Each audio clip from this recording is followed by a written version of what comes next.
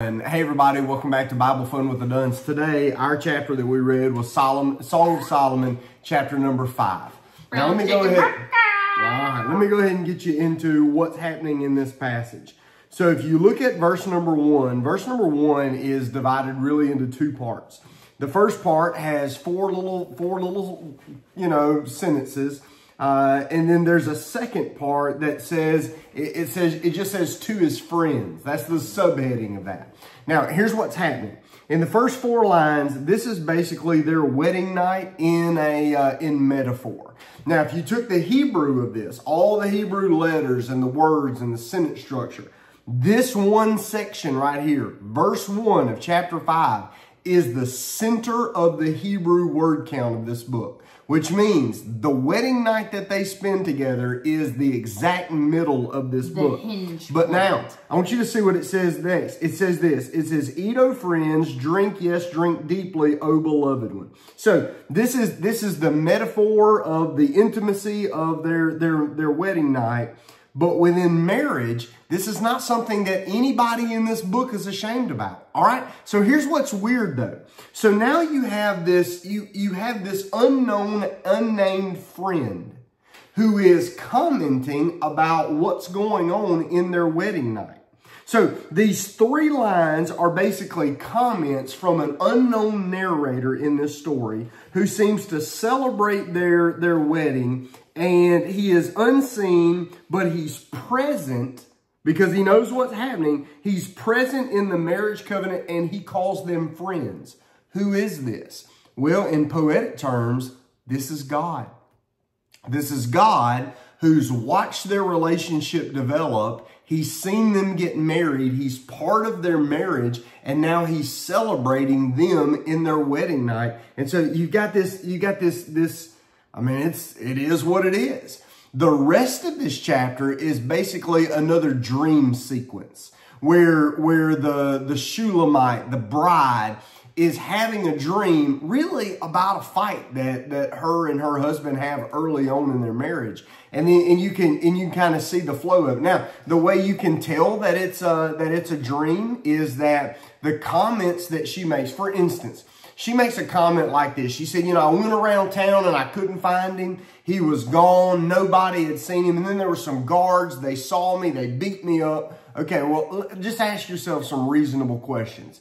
So if the queen of the country decides to take a stroll at night, do you think anybody's letting her out of the palace with at least a bodyguard? No. You think some of the soldiers who, everybody knows the queen, you think they're going to catch her and beat her up in an alley? No. So what's this happening? There's emotional turmoil going on. She's in a battle inside. Why? Because her and her groom are at odds. They're going through one of their first fights in marriage, and then they work their way out of it, which is instructive in this book. Because remember, they're the seasons of a marriage. So at church yesterday, we talked about fall. We talked about spring. Spring is when everything's new. Fall is when things start to kind of slip through the cracks. And then there are those moments where things can get hot or cold at home, depending on kind of the circumstances of it all. So this is them kind of in a dream sequence of maybe one of their first fights. Horrible. Hush. We don't give him enough attention. No. Okay, what you got? So, we had dinner and we read it as a family, and I wish I could put a camera on us. I read it in the, what is this? Christian Standard. CSB, and then I read it in the Passion Translation, and my kids are looking at me, Jeb's words, and I quote, "I got nothing." John's words were, "I got half of nothing." He said, "I got half of nothing." And then also he had commentary like, they said that Jesus's miracles would be enough to fill all the books in the whole world if they were written down. We probably could have put some of that in here instead. Instead of Song of Solomon. And you know what? I have been there. Like, honestly, up until this time through, I haven't seen tons of value to me. I have not taken it personally. But I don't know, the Lord is faithful, and just continue to let your eyes fall on every word and read and allow God to reveal himself to you. And so To piggyback on what Dusty said, also, can I just tell you how many times Dusty's singing, "Baby, lock the doors and turn the lights down low"? Okay, all right, be honest. Who's singing that song? It's not me. You started it. You got it in my head. You did start it. All right. Okay. You sing it like 1,000 times. Well, because today it's unlock the doors and turn the lights down. Okay, so what I see, Dusty doesn't talk about this. So he's modest and I'm less. Okay. All right, go. Go. So in this chapter, what I see is, yes, the things that we can take at face value with the Shulamite and Solomon, but also remember, I'm reading it and I'm leaning into the allegory of the relationship that we have, the church has with Christ. And so as I look at that, I see relationship with God in this story. I see maybe the Shulamite here getting mad at Solomon for something. I've been there. I don't know if you've been there in your relationship with God. Maybe something in your life happens to you and you think, hold on, I don't deserve this, or hold on, this isn't the way it was supposed to be, or I disagree with you, God, for giving me this lot. And for some reason, it puts a halt on your relationship. It puts distance between you and God because you're in a situation where you don't understand. And so because of that, maybe you harden your heart to him. And so what I see here, if we continue on this theme of the pursuit of chapters 1 and 2, and God calling us out and saying, come go with me, join me in this journey, get rid of the sly foxes, get rid of anything that separates us.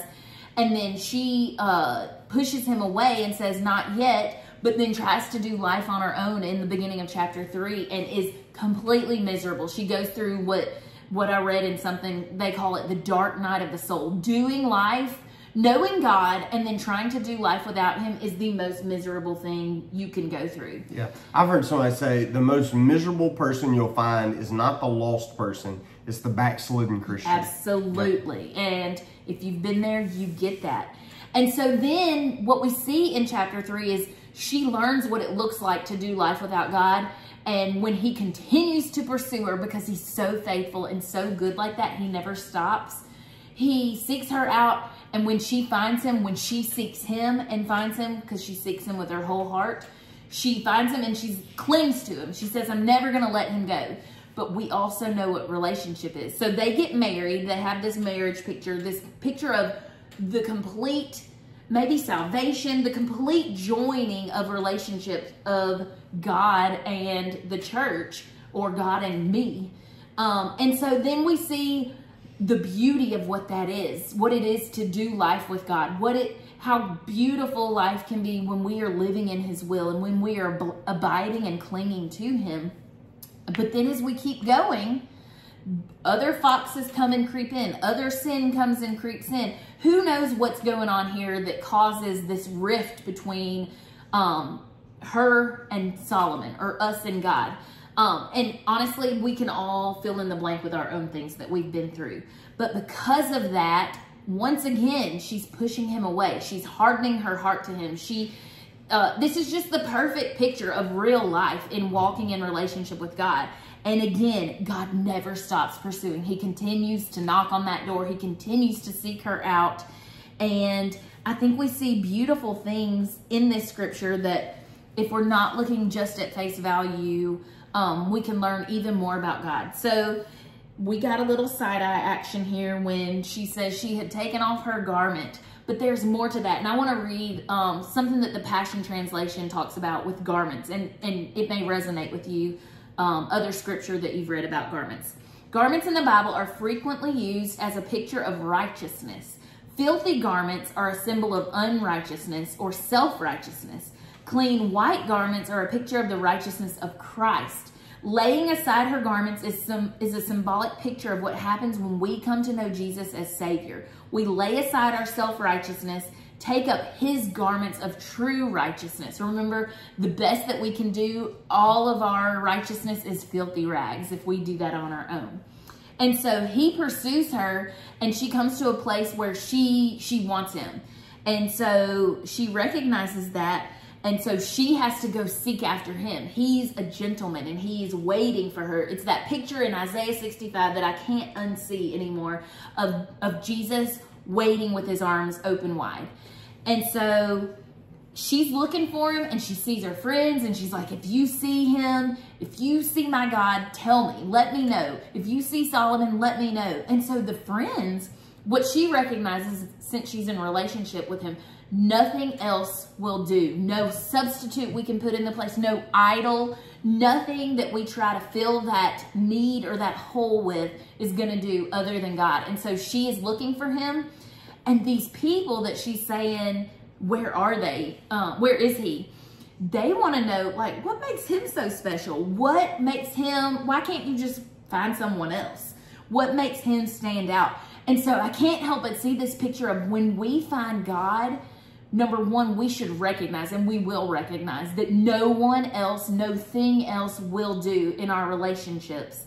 But also, others should see our love for him. And our love for him will strike them. And they're going to want to know, like, why do you love this God so much? What makes you seek after him? What makes what you choose to live your life like every day, what makes it different from, say, the way other people choose to live? And then finally, she tells them what it is that she loves about him, and it's precious. It's verses 10 through 18. The rest of this chapter, she lists what she loves about him, how he stands out, how he's the best of the best. And what I see here is a picture of her remembering. And so I see this as an important thing at face value in marriage. When Dustin and I, like, we go on road trips alone or something, sometimes we'll reminisce about the good old days, dating, just getting to know each other. In fact, we just took a trip to Dusty's brother's wedding, and we got to pass our first apartment. Dusty was dorm director at our college, and it's so fun just to remember the good old days. But when you remember that, it reignites your love for each other. It reignites the passion. And that is exactly why God teaches us all through Scripture. He tells his people, remember, don't forget, remember. And so as she's going through verses 10 through 18, I can't help but see she's remembering what she loves about Solomon. She's remembering what they've been through. She remembers their relationship. She remembers the Twitter-pated feelings of chapters 1 and 2. When we do that with our own life, look back at God's pursuit of you. Look at how he drew you to him in relationship. Think of your salvation experience. Think of how fiery and passionately you followed him after your salvation. When you remember that, it reignites your love for him. It makes anything that you had hardened your heart over, it makes it fall away. It puts it in perspective, and you realize that was really dumb.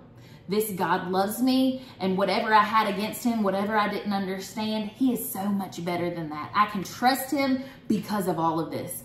Verses 10 through 18. So I'm actually loving this book. Well, good. Well, good. All right. So we'll see you tomorrow. Nothing. Yeah. We'll see you tomorrow in chapter number 6. All right. Bye. I do.